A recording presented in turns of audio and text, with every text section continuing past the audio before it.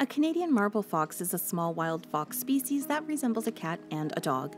As the name suggests, its coat has a marble-like appearance. It's predominantly white with faint brown, gray, or black stripes.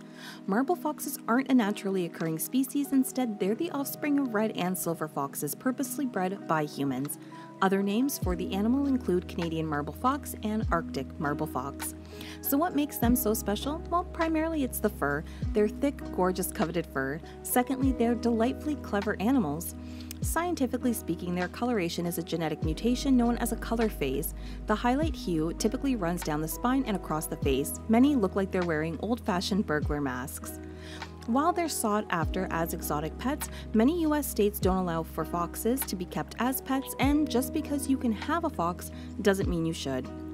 Thank you so much for watching. I hope you liked this video, and make sure you check out my channel for more videos on your favorite animals.